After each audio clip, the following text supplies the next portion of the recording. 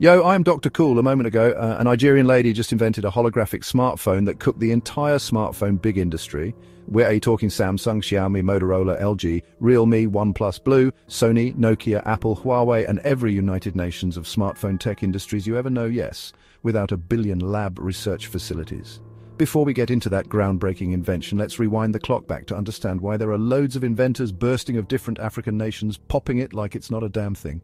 We talking groundbreaking inventions that is mean, brutally aggressively destroying Western industries as if they had unsettled dispute long before Adams. Before this day lies a civilization whose technologies is just mind-bending compared to what we have today, that are just slave chain technologies. This civilization got buried alive with their technologies, however the monumental structures they built remains a hunting masterpiece and evidence that gets everyone asking the most uncomfortable questions.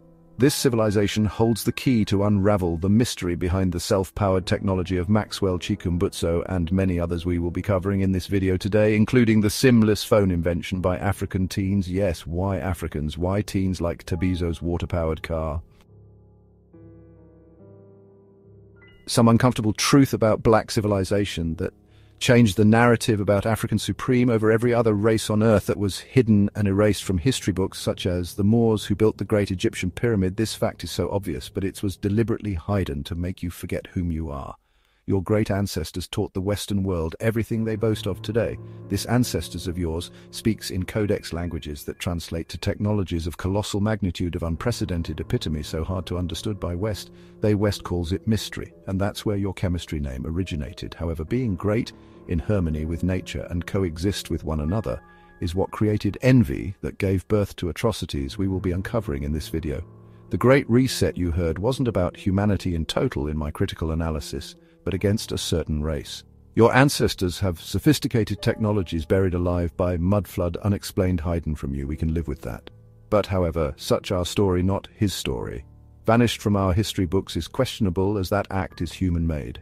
If the history wasn't erased, such could be understood to be naturally disaster. However, for the fact that every institution of learning, and our movie blockbuster, never wrote any script about it, proved some groups of people crafted the erasure of this greatest human civilization. Not even the daily science show TV program hint about it. However, the colossal evidence of it footprint echoes. This civilization is called it Tartaria. Why is this erased civilization that once was critical in 2025? The new African uprising, bizarre invention that is 6,000 years ahead of its time, is not a coincidence, but could be a reincarnation of the Moors. The Tartarians, the West, are quick to level Tartarian a hoax, pseudo-history, a myths or conspiracy theories. However, we know that handwriting, don't we? The Tartarian building structures made of marbles that are now turned into churches is perfect misdirection, as they have cross on the dome-shaped building. However, the free energy harnessing is making a comeback in Maxwell Phone. This holographic smartphone from an inventor from Nigerian lady that cooked Western smartphone industries is groundbreaking, as it literally makes Samsung, iPhone, who positioned themselves as big technology giants, look like gimmicks with one common goal: a product that is built to exploit users. Hands over your privacy data due to cooperation. Take a look at Samsung with all it praises, with fake LCD screen that is designed to fail. Same goes with iPhone. It doesn't even need to drop off your hand before you start seeing ink bleeding all over the place, or lines that offsets your mood, then keep you buying another, as the screen cost will be enough to buy you another used with extra change. Same goes with Google Pixels, now imaging a smartphone without LCD screen, however with features that look like something pulled out of science fiction movies. This is mind-bending technology emerging from scrap electronics yard workshop, not even a laboratory or research facilities. Tartarian destruction was no mere accident of time or conquest. It was a deliberate, carefully calculated erasure. A cataclysm human-made, and we will shed light on those behind it in next video. It's anything but natural disaster, perhaps man-made maybe, struck this global civilization buried underground. Some of it building was discovered and still in existence today. Some have another building structures on it, while some were destroyed on 2023 to get rid of this uncomfortable questions about what happened to Tartarian. Mud floods, energy weapons, a shift in the very fabric of our world. The theories are many. What followed was an even greater tragedy, the systematic suppression of its memory. For centuries, its cities, its knowledge, its very existence were buried, not just under earth and rubble, but under layers of disinformation and denial. Why? because Tartaria held secrets that could empower humanity, secrets that threatened the control of a select few. The remnants of Tartaria are all around us, hidden in plain sight. Grandiose buildings with buried lower floors, star forts of impossible geometric precision, and tales of giants and advanced technologies dismissed as myth. These were not primitive people. They were master builders, engineers, and perhaps wielders of energies we are only now beginning to comprehend. The scale of their civilization dwarfed what conventional history tells us was possible for the era. Their reach was global, their understanding profound. The silence surrounding Tartaria is deafening, a testament to the thoroughness of those who sought to keep us in the dark, to sever us from our true magnificent past. But the past, as we are about to see, has a powerful way of reasserting itself, often in the most unexpected of places. The year 2025 will forever be etched in the annals of true history. It was the year the Tartarian Map, long suppressed, finally broke free into public consciousness. This was no mere cartographical curiosity. It was a bombshell. The map, meticulously detailed and shockingly accurate in ways modern maps are not, depicted a world vastly different from the one taught in schools. It showed land bridges where now there are vast oceans. It revealed interconnected continents, a Pangea-like configuration that made global travel by foot or by rudimentary vehicle not just possible but plausible. The implications were staggering, shattering long-held beliefs about ancient migrations and global connectivity. Suddenly, the idea of a worldwide Tartarian empire seemed not only feasible but almost self-evident. The map showed clear land routes, connecting what we now know as Asia, the Americas, Europe, and even Australia. Africa, too, was not an isolated landmass, but an integral part of this global network. This ancient chart suggested that our ancestors could traverse the globe without the need for transoceanic voyages as we understand them. The flight paths we rely on today, dictated by vast stretches of water, became almost irrelevant in the face of this older, more connected Earth. This was a world united by land, a world ripe for a unified civilization. As a matter of fact, several Indians and Pakistan used the guardians of this map to walk from Bangladesh to USA. A video footage clip here explains better. Watch it, but I will be right back. That's fascinating, isn't it? You heard the American woman asking questions about where their flight landed. However, they answered, "We walked not flight." The map didn't just redraw geography, it redrew history. What was the nature of Tartarian technology? Whispers speak of atmospheric energy harvesting, of sound and light being used for construction and healing, of technologies that worked in harmony with the Earth rather than against it. This wasn't the brute force industrialism we know today. It was something more refined, more elegant, perhaps even more powerful. The destruction of Tartaria was not just the fall of an empire, it was the deliberate suppression of this advanced understanding. For centuries, this knowledge lay dormant, fragmented, dismissed as alchemy or magic. But seeds of this ancient wisdom survived, scattered across the globe, waiting for fertile ground to sprout anew. Imagine a mobile phone that never needs charging, a device that draws its power directly from the ambient energy around us, from the very air we breathe. This is not science fiction, this is the reality of the Maxwell self-powered phone, an invention emerging from the heart of Africa, poised to revolutionize communication and energy consumption globally. Its creator, an unassuming genius, claims to have tapped into principles of energy generation that defy conventional physics, or at least the physics taught in mainstream institutions. The device is sleek, functional, and most importantly, perpetually powered. This breakthrough challenges the entire multi-billion-dollar industry built around batteries and charging infrastructure. The implications are immense, especially for Africa itself.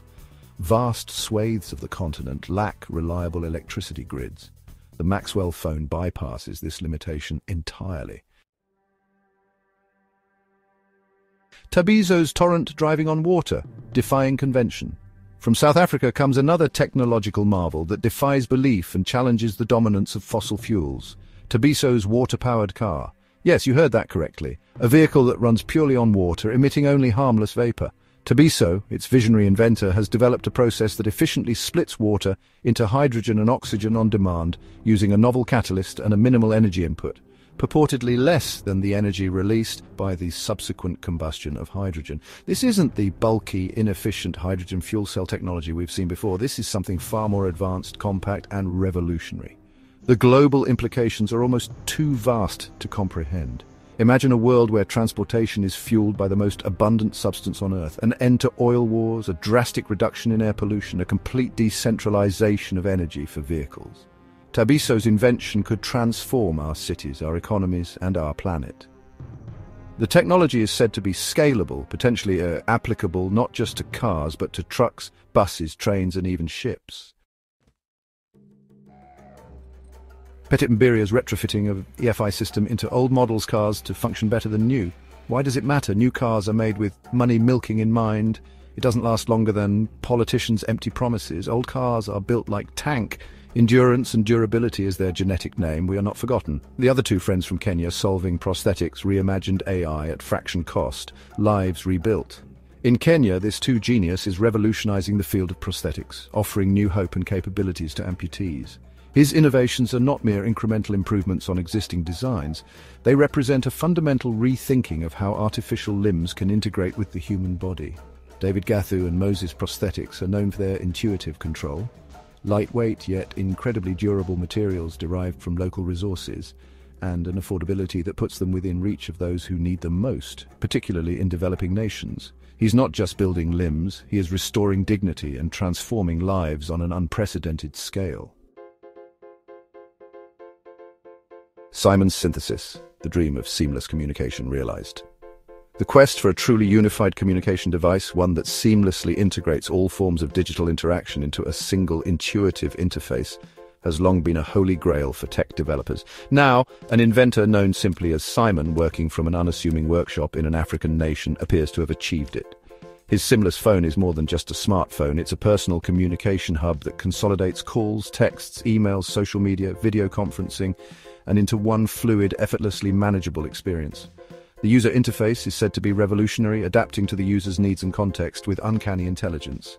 Imagine a device that anticipates your communication needs, that presents information not as a cluttered series of apps, but as a unified stream of relevant data. Simon's invention reportedly uses a new type of operating system built from the ground up that prioritizes integration and ease of use above all else. Holographic Horizons, a Nigerian lady visionary reshapes reality. From Nigeria emerges a technological leap that seems torn from the pages of advanced science fiction, a fully holographic smartphone developed by a brilliant yet hitherto unknown woman. This device doesn't just project images onto a flat screen, it generates stable, interactive three-dimensional holograms in mid-air.